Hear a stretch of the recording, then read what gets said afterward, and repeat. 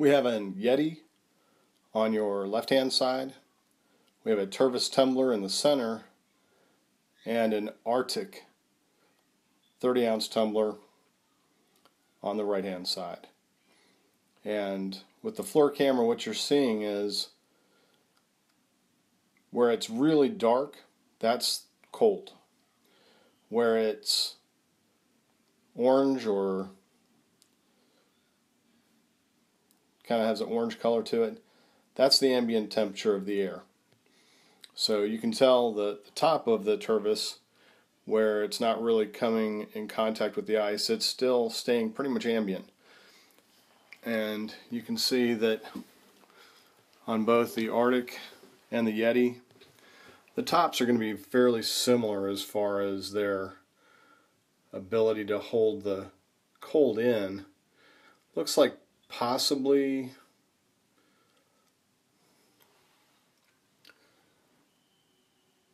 no, I was going to say maybe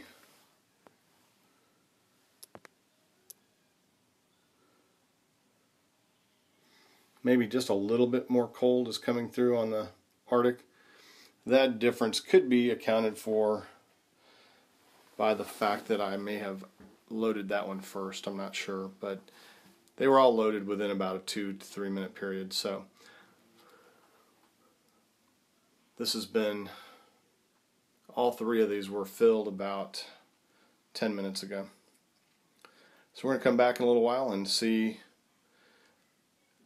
how the cold radiates out of the RTIC and the Yeti versus the Tervis, which obviously is, even though it may prevent sweating, it's certainly not holding cold by anywhere near the same level. Okay, we're an hour in, and still looks like the Yeti and RTIC are holding steady.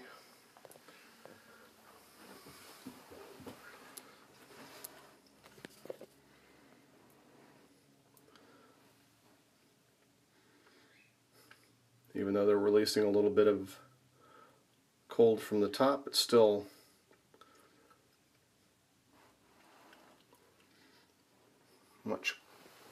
much better insulation than the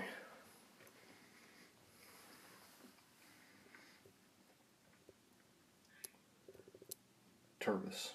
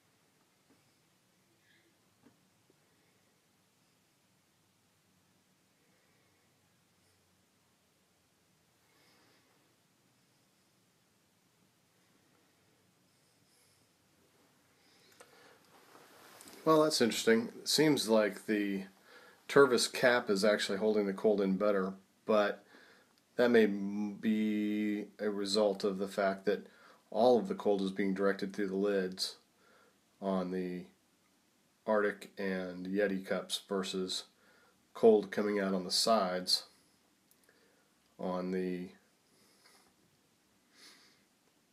Tervis cup.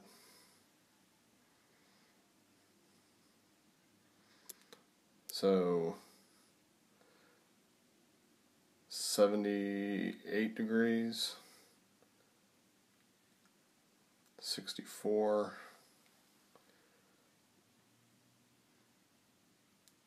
78. Pretty interesting. Alright, we're 3 hours in.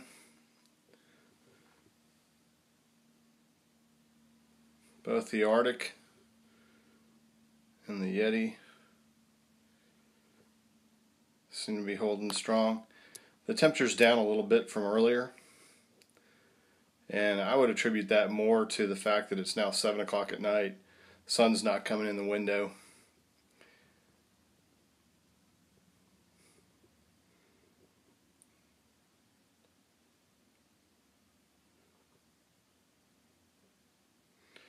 You can see here the Tervis is still putting out a lot of, we're allowing a lot of cold to escape.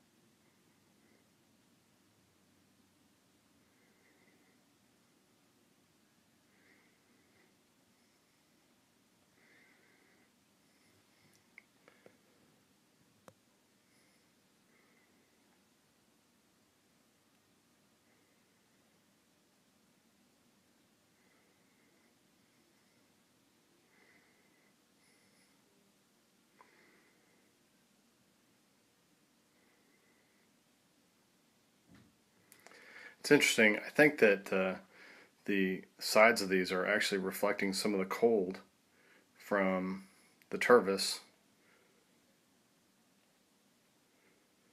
because when you get over here on the other edge, you can see it's like 76 degrees on the outside of that one, as well as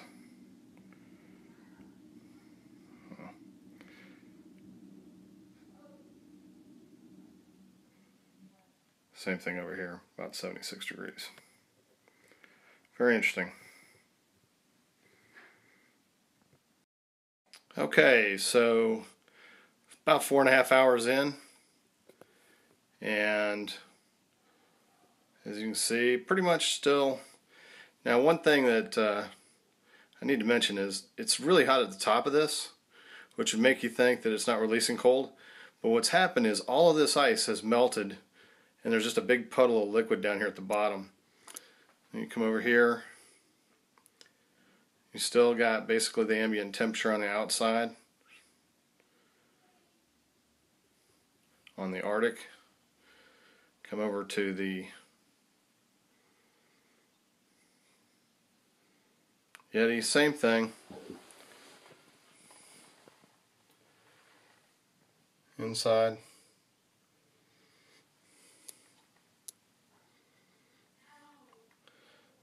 It's inside of the Arctic. And the inside. And I think that this is warmer, and I've figured this out over time. I think this is warmer simply because the ice is all the way down at the bottom, and there's nothing cold close to the top, which is why you're seeing a lot more. If you can look in there, you actually see the silhouette of the ice almost at the very top of this. Pretty much where I had it when we started. Alright, and that's what we've been looking at through the IR, and you can see big puddle of water there at the bottom. I really don't even see degradation in the ice of either of these. Pretty much exactly where I left it. I'll tell you what, after 4.5 hours, I think we've gotten all the information we need from this. There's really no difference between the Yeti and Arctic performance.